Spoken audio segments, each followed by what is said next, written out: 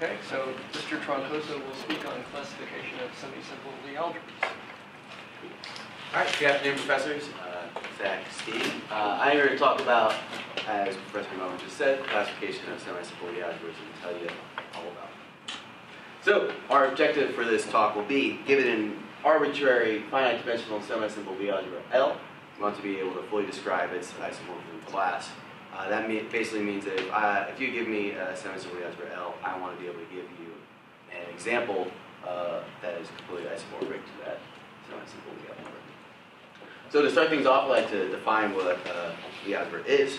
If you let F be a field, Lie algebra over F is an F vector space L together with bilinear form, bilinear map called the Lie bracket from L cross L to L that takes the element x comma y and L cross L and brings it to x bracket y. And we have a couple of axioms that define what this Lie bracket is. We have the Lie bracket of anything with itself is always 0. And then we have this odd relationship here called Jacobi identity. It is actually a measurement of the Lie bracket's failure to associate. From here we can get another relationship called anti-commutativity, which means x bracket y is equal to negative y bracket x, and anything bracketed with 0 is 0. So a couple examples just to start things off, so you know what a Lie algebra is. Our first one would be R3, endowed with the cross product.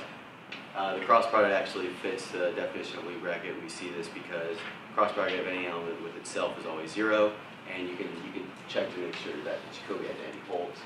Another would be the general linear algebra, which is a space of linear maps from V into V with V a vector space, and we give the Lie bracket for that. We get x composed of y minus y composed of x, and that's actually a measurement of x and y's failure to commute. That's another way to look at the Lie bracket. And if we choose a basis, instead of looking at GL of V as linear maps, we can look at it as matrices, and we call that GL and C. I changed the field F to C. We'll be working over the complex numbers for most of this talk because we need the existence of eigenvectors in our classification. And once again, we have x bracket y instead of composition, we have matrix multiplication, and we generally refer to this as the commutator because of its failure to commute. One specific example I'd like to actually talk about real quick, take a moment, is the special linear algebra. And this is linear algebra SL2C, so it's three-dimensional linear algebra. It's a subspace of GL2C. And it is the space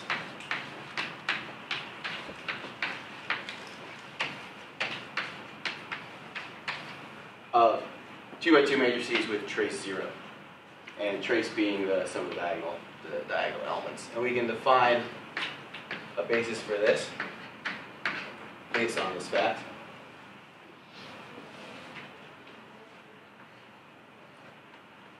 First element would be E. Then we have F.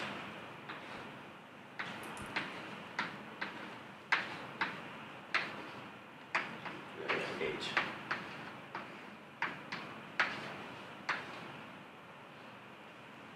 And these fit a very distinct Lie bracket relationship amongst these basis elements. E bracket F will actually give you H. H bracketed with E will give you 2E, and H bracketed with F will actually give you negative 2F. And you can check that any three-dimensional Lie algebra that actually fits this relationship of Lie brackets will always be isomorphic to SL2C. And we call that the special linear algebra. Okay, so it'd be nice to actually know what a semi-simple Lie algebra is. So I'd like to define that for everybody. We say that a Lie algebra is semi-simple if it has no solvable ideals. We don't actually have time to discuss from this definition what it means, and almost half of my paper actually dealt with moving from this definition of a semi-simple Lie algebra to this definition, meaning that a semi-simple Lie algebra is a direct sum of simple Lie algebras. And for the purpose of this talk, we'll be using this as our baseline. So from here, we'd like to know what a simple Lie algebra is. And we define that here. We say Lie algebra L is simple if it has no non-trivial ideals and it is not abelian. The restriction to it not being abelian is because if we have an abelian Lie algebra say the one-dimensional Lie algebra, it would actually be simple, but not semi-simple. That's a little undesirable. So I said that a simple Lie algebra is something that has no non-trivial ideals, so it would be nice to know what an ideal is. We start with what a subalgebra is, so that would be a vector subspace K of L, which is at least a Lie algebra in its own right, and it is closed under the Lie bracket. So for any two elements in K, you take the Lie bracket to stay in K. An ideal is a little bit stronger. It is also a subalgebra, so for any two elements in I, you stay in I, but also it absorbs elements in L. So when you take the Lie bracket of something with Y and I are ideal, and X and L are Lie algebra, you stay in I. And ideals are very inherent to the structure of Lie algebras. As you can tell, we actually define a simple Lie algebra based on ideals. And our trivial ideals are L in itself. So if you have a simple Lie algebra, those are its only ideals. Okay, we want to be able to give an isomorphism class for a semi-simple Lie algebra. So it makes sense to actually talk about what a homomorphism of Lie algebras is. It's essentially the same thing as what you would expect for a vector space homomorphism, which is extra property that it preserves the Lie bracket. So phi of bracket xy is equal to bracket phi of x comma phi of y for all x and y and L. And then our next two properties, isomorphism is the same as if our homomorphism is bijective, it is also an isomorphism, and the kernel and image are the same as you would expect for vector spaces. Okay, this is our actually most important homomorphism. We call it the adjoint homomorphism. It is a homomorphism that takes something in X and sends it to a linear map in GL of L, which is the linear map of spaces of functions that go from L into itself. So the adjoint homomorphism takes an element X in L and sends it to add X. And add X is a linear map that takes an element in Y and sends it to X bracket Y. And you can actually check it fits the bill for a homomorphism because when you check the property, it actually falls out as the Jacobi identity. Back to a couple more examples so you can understand what subalgebras and ideals are. The space of upper triangular matrices is a specific one. It's actually a solvable Lie algebra, and I will not have time to talk about it today, but these two matrices play a very large role in building up to that theorem that semi-simple Lie algebras are a direct sum of simple Lie algebras, because you can represent all solvable Lie algebras as upper triangular and all nilpotent Lie algebras as strictly upper triangular. And those are subalgebras of our general linear space. Next one, back to SL2C. It is an ideal of GL2C, and we can check this pretty easily. If we have XY in GL2C, and we take bracket XY, this is equal to XY minus YX. Now we define the special linear algebra to be the space of 2 by 2 matrices with trace 0. So we want to take the trace of this guy. And we see that the trace of XY minus YX falls out.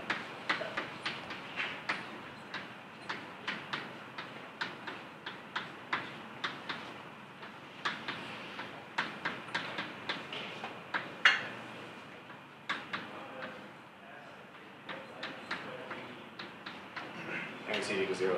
So, SL2C is actually a very specific ideal. We call it the derived algebra, because you can write SL2C as bracket GL2C with itself.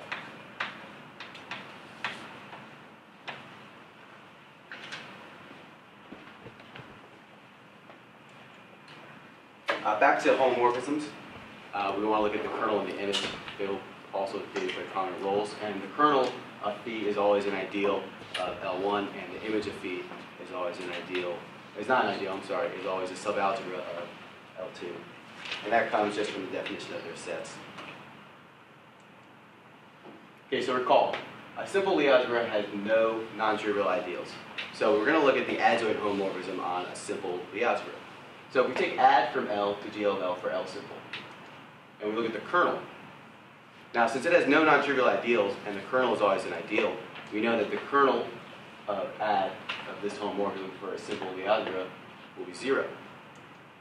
And this means that L is actually isomorphic to its homomorphic image under the adjoint homomorphism. A little bit of a mouthful, instead we just call it add L. So now, instead of looking at simple Lie algebras, we can actually reduce our study to subalgebras of GL of L, specifically under this adjoint homomorphism. And just a recap, we know semi-simple Lie algebras shifts our focus to, in the classification, to simple Lie algebras. We can classify all of them. Then we know what semi-simple Lie algebras look like. And because of this relationship between simple Lie algebras and the adjoint homomorphism, we shift our focus once again from simple Lie algebras to subalgebras of GL of L. And simple flowchart, semi-simple to simple to L, subalgebra of GL of L. So, going off of the subalgebras of GL of L, I'd like to define a very specific decomposition for our semi-simple Lie algebra. This is called the root space decomposition.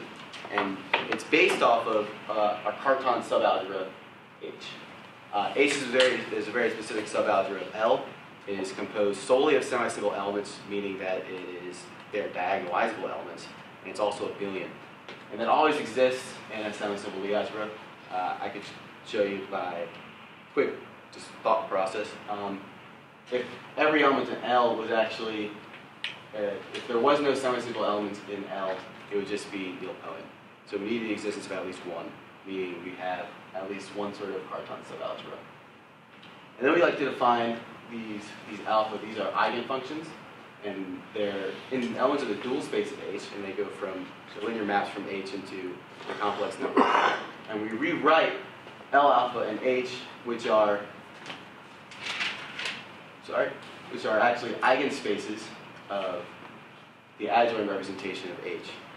So these are all the elements in these spaces are actually eigenvectors for at H. And they fall out from these eigenfunctions, which give us our root space. And we call phi the space of all these eigenfunctions, our root space. It's a subset of the dual space. Now, this is actually not a simple decomposition because the L alphas are one-dimensional. Each one only has one eigenvector, so they themselves are not simple. However, we can actually use our root space decomposition as a roadmap to find simple Lie algebras nested within our semi-simple one. That is to say, inside every semi-simple Lie algebra, you can find subalgebras isomorphic to SL2C. If you find, you can actually take, from here, my basic vectors E, F, and H. There is an element E related to L sub alpha. There is an element F related to L minus alpha. And H would actually be in the Cartan subalgebra. And those are embedded within our semi-simple Lie algebra. So because these guys are not simple, our focus is on the root space, our eigenfunctions. Also, the root space is actually unique up to isomorphism because every Cartan subalgebra or semi-simple Lie algebra will actually be similar to each other. And we like to look at these root spaces as a root system, which is in and of itself another topic in mathematics which we'd like to delve into. So we define a root system to be a subset of phi, a finite dimensional Euclidean space, which is a finite real vector space with a positive definite inner product, satisfying the following. Our first axiom, phi is finite. It spans our Euclidean space, and 0 is not an element in phi. Next, the only scalar multiples of an element in phi are plus or minus alpha, and that's it. Nothing else. Next, we have this odd relationship, which pointing bracket beta, pointing bracket alpha, which is related to the angles between roots, and it has to be an integer. And next, this actually tells us that our roots are closed through reflection on our other roots. So all four of these axioms severely restrict the various possibilities for a root system. And we see this when we try to define all the root systems of R2 with the Euclidean inner product. So we start with alpha and beta orthogonal. You get this root system, we call it type A1 cross A1. If you have alpha and beta and they're of the same length, or you actually get A2. This is alpha and beta is now twice the length of alpha, and you get B2. Twice, or 2 times, or? It's proportional, I'm sorry. So beta is related to twice the length of alpha. If you look at this, alpha alpha would actually, I'm sorry, beta beta would be equal to 2 alpha alpha. Another way of looking at it is the angle between the two roots would be 3 pi over 4. And the last one is G2. The angle between those roots would be 5 pi over 6. And those are the only root systems for R2. Now the root space, which we discussed earlier in our root space decomposition, actually forms a root system if you look at the killing form as our inner product. And we define the killing form to be this relationship. It'd be the trace of add x composed with add y. We get add x as linear maps. We can represent these as matrices though, if we just choose a basis. And in that sense, the trace makes sense looking at the sum of its diagonal entries. Every root system has a base. We call those the simple roots. So if we look back to how we defined the root systems of R2, they're all linear combinations of alpha and beta. So in this case, alpha and beta would be our simple roots. Okay, so we have semi-simple and simple, and now we have these root systems. And it'd be really nice if with 2 are isomorphic and the other 2 are isomorphic. It actually turns out if you have 2 semi-simple Lie algebras that are isomorphic, that's if and only if their respective root systems are isomorphic. And then we also have that a Lie algebra is simple if and only if its root system is irreducible. And to say that a root system is irreducible, that means that it can't be represented as a disjoint union of 2 mutually perpendicular root systems.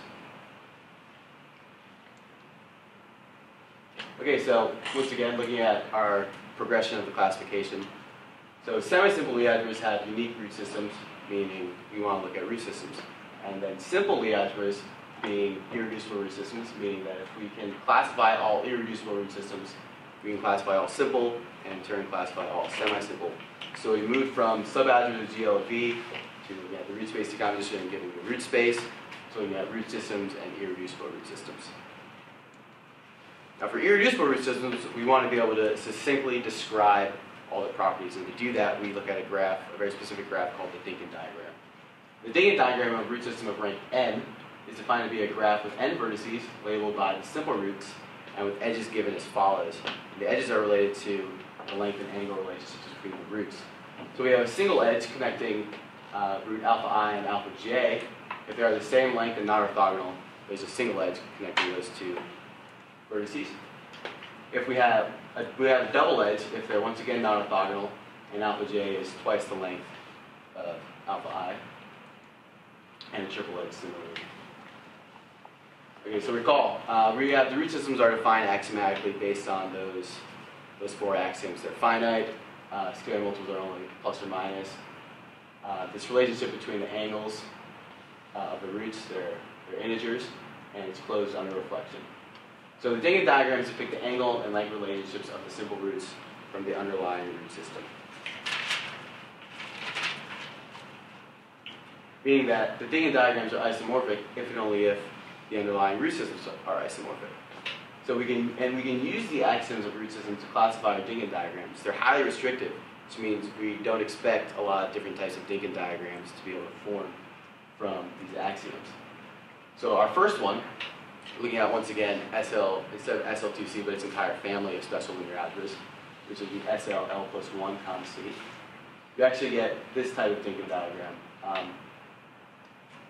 All the vertices share similar length, and we have L related to the dimension. And we have the next one would be SO 2L plus 1 comma C. This is the odd dimensional orthogonal algebras, and these are skew symmetric matrices. And we get type EL for L greater than 2.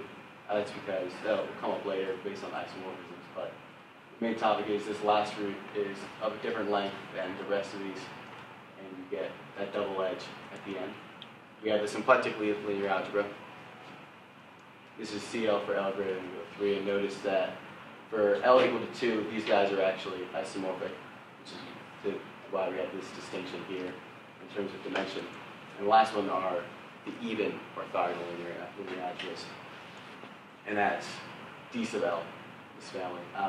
We have here L greater than or equal to 4 because if L is equal to 2, you would just get this guy here, which would be the same as A sub 2. And for D sub 3, we actually get A sub 3. So those are also isomorphic. So this doesn't become a unique Lincoln diagram until L is greater than 4, and we have this branch vertex here, meaning that it's incident to 3 edges and multiple different vertices. Our last one are these 5. Refer to these 4 as the classical linear algebras, and there's also 5 more, the exceptional linear algebras, corresponding to 5 exceptional Lincoln diagrams. I won't be discussing these in depth for this talk, don't necessarily have the time, but you can generate them based on extending bases from the other linear algebras. And we actually gave a representation of G2 in R2 with the Euclidean product. So that completes our classification of all irreducible Lincoln diagrams. They're in a 1-to-1 correspondence with all simple Lie algebras up to isomorphism.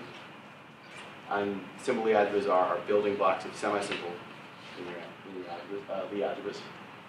And that finishes it up. We now know exactly how to describe every simple Lie algebra, so we know how to describe every semi-simple Lie algebra. Acknowledgements, I use Urban Williams' Introduction to Lie algebras. Professor Goose, Professor Henry's respective notes online, and my honor advisor, Professor Munson. Any questions?